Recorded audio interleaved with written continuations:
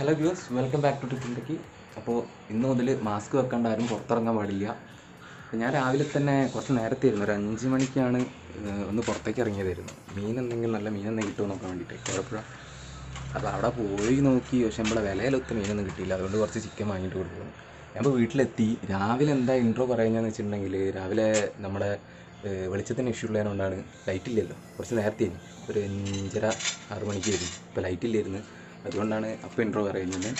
അപ്പോൾ നിങ്ങൾ ഏതായാലും പോയിട്ട് കോരപ്പുഴ പാലത്തിൻ്റെ വിശേഷമുണ്ട്. പാലം ഇപ്പോൾ പണി നടന്നുകൊണ്ടിരിക്കുകയാണ്. അതിൻ്റെ കുറച്ച് കാര്യങ്ങളും അതേപോലെ തന്നെ എന്താ നല്ല മീനുള്ളതെന്നൊക്കെ നോക്കിയിട്ട് എൻ്റെ കുറച്ച് വീഡിയോസൊക്കെ ഞാൻ ഇട്ടിട്ടുണ്ട്. പോകുമ്പോൾ സൈക്കിൾ എടുത്തിട്ടായിരുന്നു പോയിട്ടുണ്ടായിരുന്നു. ഇതാണ് എൻ്റെ സൈക്കിള്. ഇത് ഞാൻ ഇലക്ട്രിക് ആക്കാൻ വേണ്ടി വാങ്ങിയതായിരുന്നു. ഇതിൻ്റെ വിശേഷങ്ങൾ പിന്നൊരു വീഡിയോയിൽ പറയുന്നതായിരിക്കും.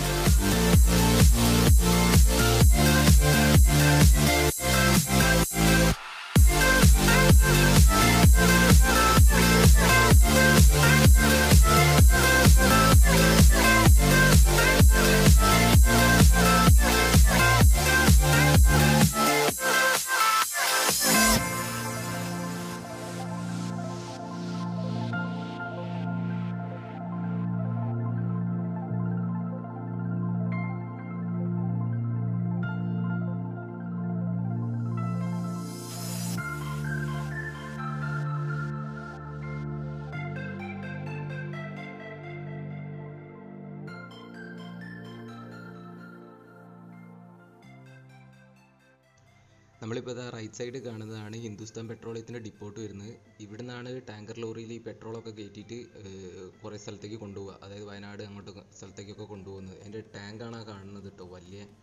അത് എലത്തൂരാണ് കേട്ടോ വരുന്നത്.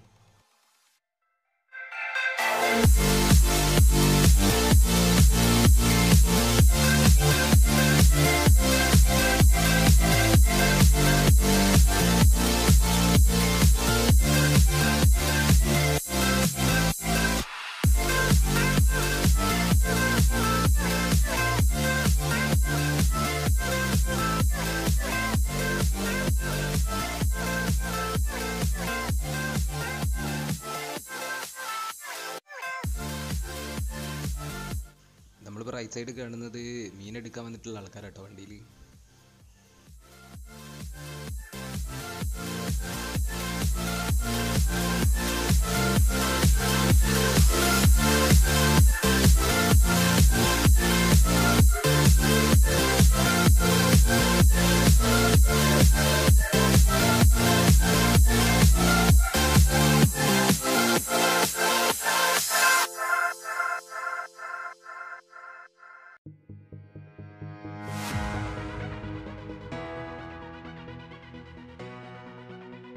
നമ്മളിപ്പം റൈറ്റ് സൈഡ് കാണുന്നത് പാലത്തിൻ്റെ അടിഭാഗം. അതായത് ഇവിടെ റൈറ്റ് സൈഡ് കാണുന്ന ആ ബിൽഡിംഗ് ഇല്ലേ, അതിന് അടിഭാഗത്താണ് പുഴമീനൊക്കെ വിൽക്കുന്നത്.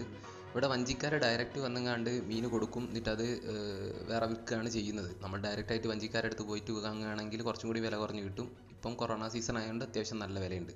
ഇപ്പം നിങ്ങൾ കണ്ട മാതിരി പുഴമീനൊക്കെ ഇങ്ങനെ ഫ്രിഡ്ജിൽ ഐസിട്ട് വെച്ചിട്ടുണ്ടാവും. അതേപോലെ തന്നെ ഒരുപാട് കടകളുണ്ട് കേട്ടോ അതേപോലത്തെ ഇവിടെ. അപ്പോൾ പാലത്തിനെ പറ്റി പറയുകയാണെങ്കിൽ, ഇത് ബ്രിട്ടീഷുകാരുണ്ടാക്കിയൊരു പാലം എന്നൊക്കെയായിരുന്നു ഞാനും വിചാരിച്ചിട്ടുണ്ടായിരുന്നത്. പക്ഷേ സംഭവം അങ്ങനെയല്ല.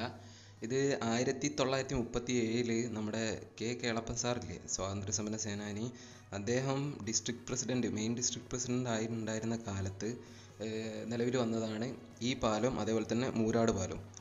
അങ്ങനെ അദ്ദേഹം ചെന്നൈയിലുണ്ടായിരുന്നൊരു കമ്പനിക്ക് 1938 ഈ പാലം പണിയാനുള്ള കരാർ കൊടുക്കുന്നത്. അങ്ങനെ 40 പണി പൂർത്തിയാവുകയും ചെയ്തു.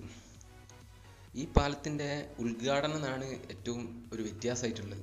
ഇപ്പം നമുക്ക് എല്ലാവർക്കും അറിയാം, പാലത്തിൻ്റെ ഉദ്ഘാടനം ഒക്കെ പറഞ്ഞിട്ട് ഒരുപാട് മന്ത്രിമാരൊക്കെ വരും, നിരുശിലാസ്ഥാപനമൊക്കെ ഉണ്ടാവും, കുറേ ടൈം പിടിക്കും, അങ്ങനത്തെ കാര്യങ്ങളൊക്കെ ഉണ്ടായിരുന്നത്. പക്ഷേ ഇതെങ്ങനെയാണെന്ന് വെച്ചിട്ടുണ്ടെങ്കിൽ, കേളപ്പജി അധികവും വന്ന് നോക്കുമായിരുന്നു, എങ്ങനെയാണ് പാലത്തിൻ്റെ പണി പുരോഗമിക്കുന്നത്, കഴിയാറായോ എന്നുള്ള കാര്യങ്ങളൊക്കെ നോക്കിയായിരുന്നു.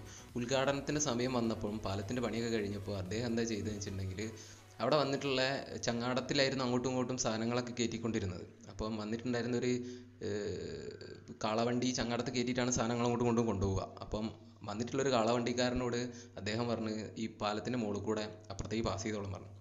അപ്പോൾ ഇത് ധിക്കരിക്കാൻ പറ്റാത്തതുകൊണ്ട് കാളവണ്ടിക്കാരൻ പാസ് ചെയ്യുകയും ചെയ്തു. ഈ പാസ് ചെയ്ത് കഴിഞ്ഞപ്പോൾ കേളപ്പജി പ്രഖ്യാപിക്കായിരുന്നു ഈ പാലത്തിൻ്റെ ഉദ്ഘാടനം കഴിഞ്ഞത്. വളരെ സിമ്പിളായിട്ട്. അതിനൊരു കാരണം കൂടി ഉണ്ട്. ഗാന്ധിജീൻ്റെ ഗ്രാമസ്വരാജ് എന്ന് പറഞ്ഞ പദ്ധതിക്ക് ഇണങ്ങുന്ന വിധത്തിൽ വളരെ ചിലവ് കുറച്ചായിരുന്നു ഈ പാലത്തിൻ്റെ ഉദ്ഘാടനം നടത്തിയിട്ടുണ്ടായിരുന്നത്. അതായിരുന്നു സംഭവം. അതുപോലെ തന്നെ വേറെ എന്താണെന്ന് വെച്ചിട്ടുണ്ടെങ്കിൽ ഇതിൻ്റെ ശിലാസ്ഥാപനം നടക്കുമ്പോൾ കിളപ്പജിയുടെ പേരോ അങ്ങനത്തെ കാര്യങ്ങളൊന്നും അതിൻ്റെ അകത്ത് ഇല്ലായിരുന്നു. അതിൻ്റെ അകത്ത് ഉണ്ടായിരുന്നത് എന്താ വെച്ചിട്ടുണ്ടെങ്കിൽ ഗ്രാമവികസന പദ്ധതിൻ്റെ അതായത് ഗ്രാമവികസന ഫണ്ടിൻ്റെ അകത്ത് നിന്ന് പൈസ എടുത്തിട്ട് ഡിസ്ട്രിക്ട് ബോർഡ് നിർമ്മിച്ചൊരു പാലം മാത്രമേ ഉള്ളായിരുന്നു ശിലാസ്ഥാപനത്തിൻ്റെ അതിനകത്ത്. ഈ പറഞ്ഞ കാര്യങ്ങളൊന്നും എനിക്ക് അറിയില്ലായിരുന്നു.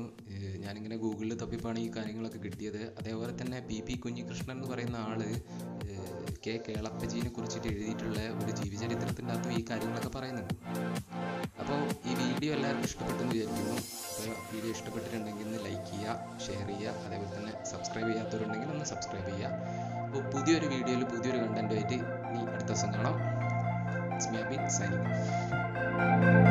ഓഫ്.